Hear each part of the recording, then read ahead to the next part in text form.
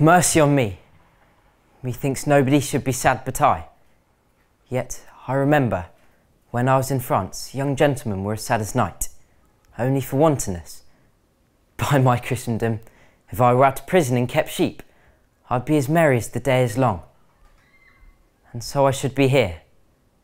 But that I doubt my uncle practises more harm to me. He is afraid of me, and I of him. Is it my fault I was Geoffrey's son? No, indeed it's not. And I would to heaven if I were your son. So you'd love me, Hubert.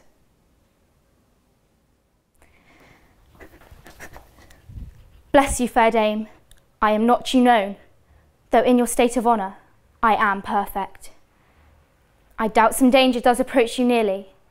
If you'll take a homely one's advice, be not found here, hence with your little ones. To fright you thus, methinks, I am too savage. To do worst you with fell cruelty, which is to nigh your person. Heaven preserve you, I dare abide no longer. Alack, why am I sent for to a king before I have shook off the regal thoughts wherewith I reigned? I hardly yet have learned to insinuate, flatter, bow and bend my limbs, give sorrow, leave a while to tutor me to this submission. Yet I well remember the favours of these men. Were they not mine? Did they not sometime cry, all hail to me? So Judas did to Christ, but he in 12 found truth in all but one. I in 12,000, none. God save the King!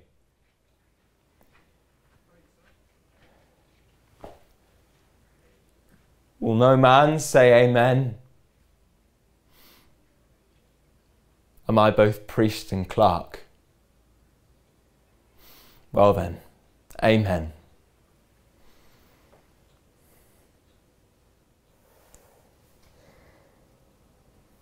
Is this the scourge of France? Is this the Talbot so feared abroad, that with his name the mothers still their babes? I see report is fabulous and false. I thought I should have seen some Hercules, a second Hector for his grim aspect. Alas, this is a child, a silly dwarf.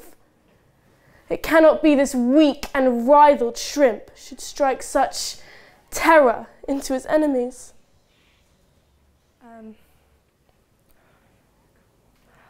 I would not be thy executioner. I fly thee, for I would not injure thee. Thou tells me there's murder in mine eye. 'Tis pretty sure and very probable that eyes are the frailest and softest things, who shut their coward gates on atomies, should be called tyrants, butchers, murderers. Now I do frown on thee with all my heart, and if mine eyes can wound, now let them kill thee. Now counterfeit to swoon, why now fall down?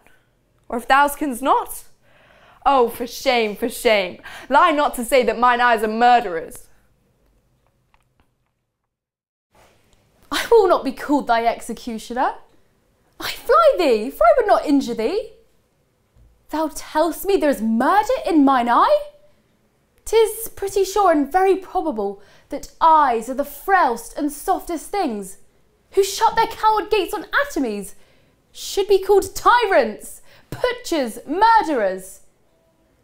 Now I do frown upon thee with all of my heart, and if my eyes can wound, now let them kill thee. Now counterfeit to swoon, why now fall down? And if thou canst not, oh, for shame, lie not, say mine eyes are murderers.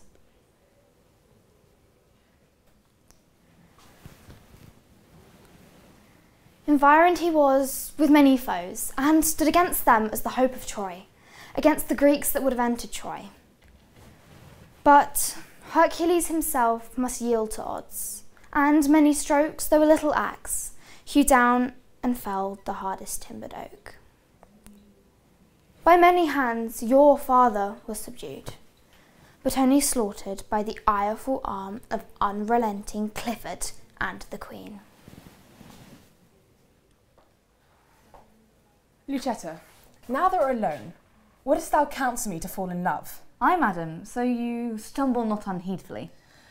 As of all the fair resort of gentlemen that parley encounter me, in thy opinion, which is the worthiest of my love? Please, you repeat their names and I'll show you my mind according to my shallow, simple skill. What thinkest thou of Sir Eglamour? As a knight, well spoken, neat and fine, but where are you? He never should be mine. What thinkest thou of rich Mercatio? Well of his wealth, but as of himself, so-so. What thinkest thou of gentle Proteus? Lord, to see what folly reigns us in. How now? What is this passion at his name? Dear madam, 'tis a passing shame that I, unworthy body as I am, should censure thus on lovely gentlemen. But why of Proteus, as of all the rest? Then thus, of any good, I think him best. Your reason? I have no other reason than a woman's reason. I think him so because I think him so. And wouldst have me cast my love on him? Aye, if you thought your love not cast away. Mercy on me. Methinks nobody should be sad but I. Yet I remember when I was in France, young gentlemen would be as sad as knights, only for wantonness. For my Christendom, so I were out of prison and kept sheep, I should be as merry as the day is long, and so I would be here. But that I doubt. My uncle practices more harm to me. He is afraid of me, and I of him.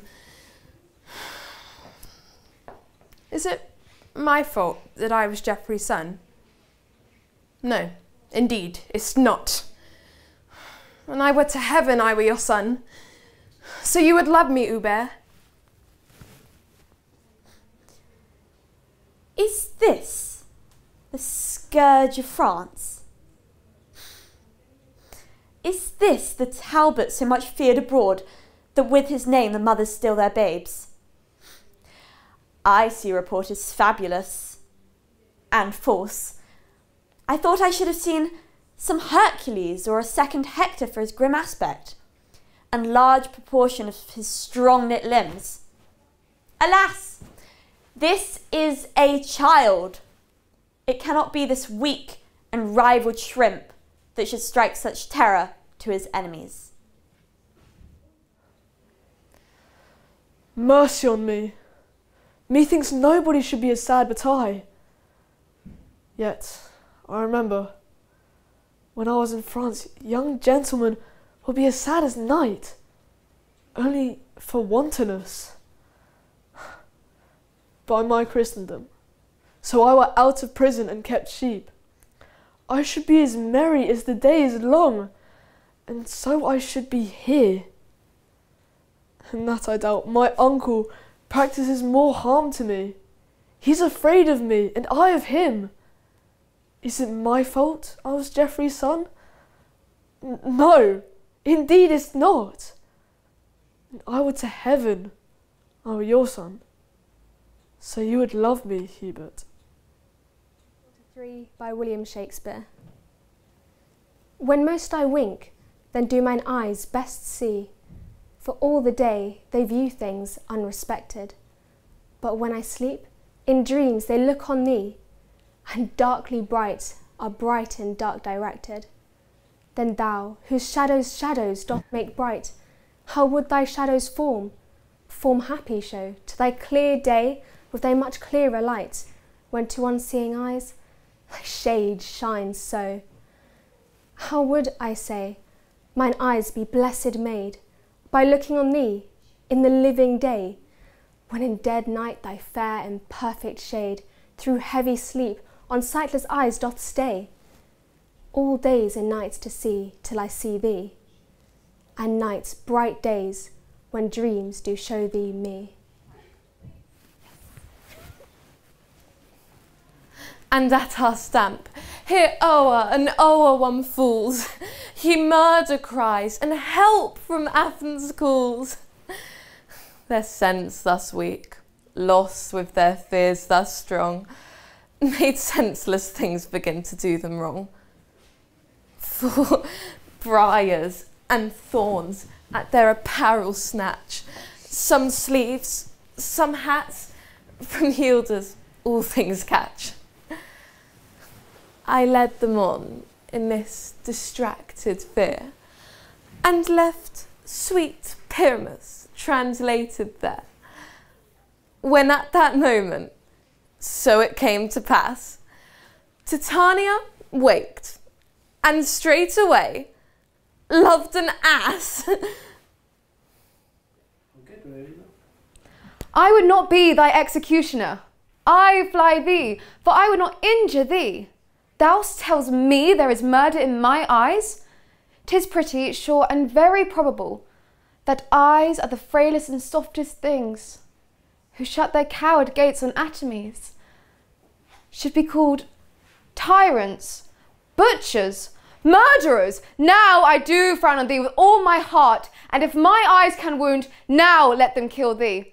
Now counterfeit to swoon. Why now fall down? And if thou cannot, oh, for shame, lie not, to say my eyes are murderers. When most I wink, then do mine eyes best see, for all the day they view things unrespected. But when I sleep, in dreams they look on thee, and darkly bright are bright in dark directed. Then thou who shadows doth make bright, how would thy shadows form happy show to the clear day with thy much clearer light, when to unseeing eyes thy shade shines so? How would, I say, mine eyes be blessed made, than by looking on thee in the living day, when in dead night thy fair in perfect shade through heavy sleep on sightless eyes doth stay? All days are nights to see till I see thee, and nights bright days when dreams do show me thee.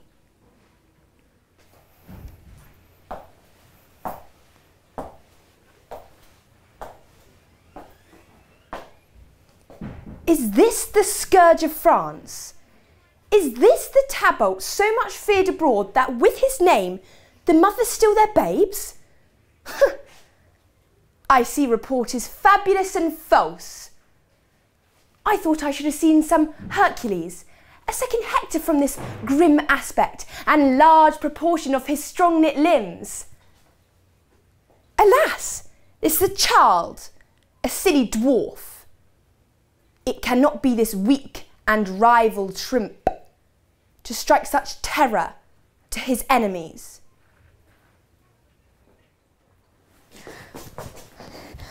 Bless you, fair dame, I am not to you known, though in your state of honour I am perfect. I doubt some danger does approach you nearly. If you would take a homely one's advice, be not found here.